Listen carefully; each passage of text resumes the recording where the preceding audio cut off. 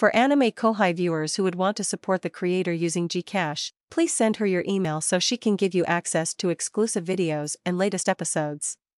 Her GCash number is 0948-690-7705 under her mom's name JL. Any amount of donations is highly appreciated. You may want to contact her at animekouhai22@gmail.com. The moment he laid eyes on the coins, the color of Duke Musei's face visibly changed. He must have realized that his plan of action had failed. You were seeking payment, right? Rigurd declared. Very well, here it is. All in dwarven gold coins. You could hear a pin drop in the hall. Please wait. Wait just a moment, Sir Rimuru. Duke Musei looked pretty panicked. It's a bit too late for that, isn't it? Yes? I coldly asked. Are these all dwarven gold coins? He asked, face contorting. Counterfeit currency is a clear violation. Is that really something you should be accusing me of? Because that really sounds pathetic, Musei. Rather a rude thing to say to Sir Rimuru. Diablo said, stepping forward. Benimaru was looking angry as well, and I was starting to get bad vibes from Shion behind me. My pardons. But is this really? If you doubt them, I said with a smile to the withering prince. Feel free to have them appraised. In that case, if you'll excuse me, I will use my trusty magic tools to examine them. It'd normally be unthinkable to interrupt a conversation between Duke Musei and me, but... Ah well, no point quibbling over little details. This merchant who just spoke up must have been a protege of the Duke, a colluder of sorts. No doubt these events disturbed him so much, he forgot his manners. He was a faker, not the real thing, not that I'm much of a real king myself yet, of course. But let's move on. Sir Rimuru, these reporters told me they wanted to write an article about these negotiations. What should we do? Shuna, after receiving my thought communication, spoke to me from behind the closed door, just as we had rehearsed. The journalists had gathered outside the room at Diablo's behest, and when I gave the signal, they'd burst inside to serve as witnesses. Well, they have impeccable timing, don't they? Benimaru replied. If we are going to appraise the coins, then let the press be in attendance as well. Then, as planned, the reporters entered the meeting hall. They're real. The shocked merchant, colluder bellowed. Of course they were. Indeed. One of the reporters said with a knowing look. And these are some impressive gold coins at that. Some of these date back to quite a long time ago. They may not have been circulated before now. Those were probably the ones Elmesia had traded to me. I was sure she must have tons of them squirreled away somewhere. And with the reporters attesting to their value, the merchant could do nothing else. Even if he wanted to try swapping real ones out for fakes, the media was practically breathing down his neck, and if he did try that, then Soe, watching on from the shadows, wouldn't let that go unaddressed. So is everything settled, then? I believe our merchants were concerned about their payments, so go ahead and settle our accounts for me, if you could. Yes, my lord. Rigurd and Mjolmile said, answering my rather stuffy-sounding command. Producing a sheaf of documents and receipts, they began the payment process. It all went smoothly, under the watchful eye of the reporters. And you're the last one, then. Now we were all done. Our last piece of business for the Founders' Festival was settled. Impressive, Sir Rimuru. I have no idea how you managed to assemble such a fortune in dwarven gold. Duke Musei looked dreadfully stiff now. In front of him were all those piles of coins, shining even after we paid them out. The merchants looked a tad confused themselves, unsure what to do now that things were off script. In the midst of this, the merchant I'd called the colluder spoke up. Well, as far as we're concerned, as long as you respect international law, we have nothing to complain about. We hope to continue doing business with you in the future. We'll pass on that, thanks. I replied. The merchant stared at me, eyes wide open.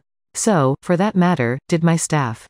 What do you? Our business with you is complete, I said, as if stating the obvious. There's not going to be any more. My staff was now shocked. Only Diablo looked on with a smile. I suppose he was the only one who guessed what was on my mind here.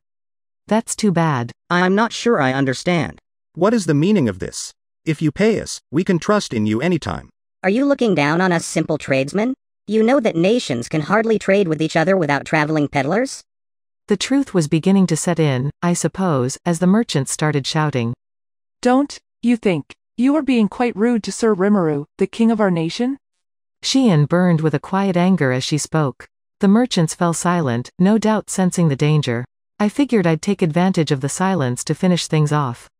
You know, I'm not into this cat and mouse stuff, so I'm just gonna come out and say it. You guys were the ones going on about how you couldn't trust our nation, weren't you? Well, trust is a two-way street. It requires both sides to believe in each other. I don't think it involves one side meekly accepting everything the other says to it. Mjolmile asked you all multiple times to trust in us, didn't he? But. I mean, I understand what you're thinking here. We're monsters, and you know we want to trade with the Western nations, but you're not sure if we can truly abide by human rules, that kind of thing. Yes, exactly. And that is why. But, you know, that's why we suggested a compromise with bartering goods or using ancient coins. And you kicked all of that to the curb. Mjolmile had practically thrown out his back, bowing so much, trying to negotiate with them. But all the merchants here had laughed in his face.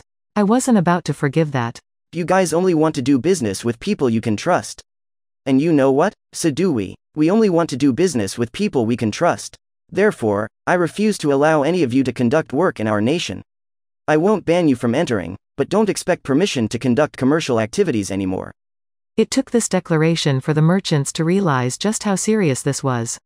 We had a new market here, one that lots of people expected would balloon in size, and there was no place for them in it.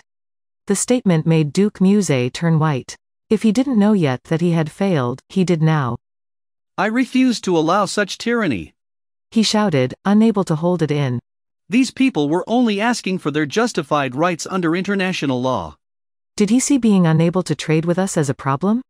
I certainly had plans to make this into a giant new economic union, one bigger than all the Western nations combined. That was probably why he wanted to join the bandwagon early and make friends with me. But if he could read us that far, he really shouldn't have taken this approach. I never show mercy to my enemies. Their rights, huh? I think you may have the wrong idea, so if you'll let me correct you real quick, our nation is not part of the Council of the West yet. I'd like to join them sometime, but if I can't, then so be it. I'm not gonna mind. What? I mean, we've already decided this land's going to be the center of a vast new economic bloc. Why? Because I want it to be. What kind of nonsense are you? Such arrogance, strictly on your own volition.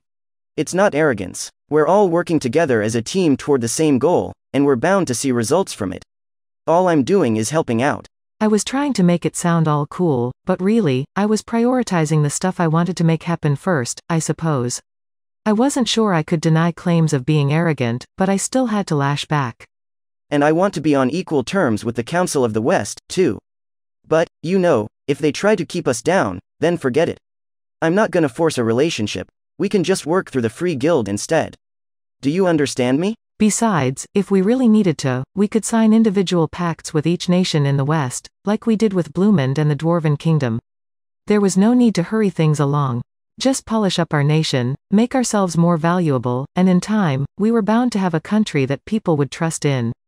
As far as I was concerned, that way of thinking was set in stone. All right. In that case, I will be glad to serve as an intermediary with the council. I think we have had some regrettable misunderstandings, but I hope I can be of aid to you, Sir Rimuru. Duke Musei is certainly a hard worker. Ah well, if he had retreated earlier, I wouldn't have needed to say all that stuff, but no. I don't think I can ask for your help, Sir Musei. You've kind of lost your footing here already, you see? Duke Musei froze, unable to parse what I'd just told him.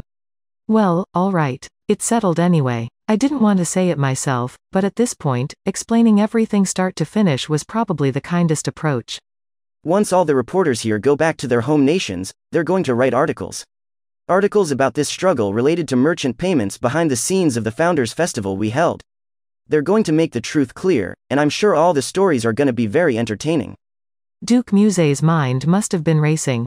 It was telling him what would come next, and the results made him look sicker and sicker. See, this was exactly why I didn't want to say it.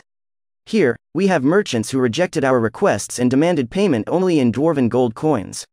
Then we have this upper crust member of nobility who comes swooping in to unite them, even though he's not personally involved at all. If someone read that newspaper article, what would they think? That. Of course, that was all Diablo's doing. He had assembled the reporters, revealing the information in detail. That alone would prove we were justified as a nation, and most people would sense a conspiracy among the merchant ranks. I agreed with them. Information means something only if it's used correctly. Instead of fabricating the facts and trying to spread them around, it's always better to start with the facts and just hand them out. It was my discussions with Gazel and Elmesia that helped me come up with this strategy, though. Diablo even personally thanked them, talking about how he still had a great deal to learn and all. I thought they both helped us a lot this time, and I wanted to more amply repay them sometime soon. So there will be no need for you. Mjolmile, who you so thoroughly disrespected, has my full and utmost support, enough so that I trust all my nation's finances to him. He's been far more help to me than you have, for one. Duke Muse's face twisted in humiliation as the merchants began to look desperate. Meanwhile, the reporters were having much more fun than they expected when they first filed in. Some of them were rapidly taking down notes of the event, one they didn't mind recording, since they didn't take any of the fallout. A few even had expensive magic items for recording images of our negotiations. This was definitely gonna spread wide. The prince may have called the press over to save his own hide, but it wound up having quite the opposite effect. You can take care of the rest. I would be happy to, Sir Rimuru. I patted the shoulder of the deferential Mjolmile, whispering, Thanks, Molly, as I passed by and out of the room with my staff. It sort of felt like he smiled back at me, but I didn't see it on his face. His calculating eyes were back on Duke Muse, then on the merchants around the room. I don't think anyone would mind if I made him our chief financial manager. On the other side of the door, I could hear him speak. Now, since all our business has been settled, if I could ask everyone to accept their payments.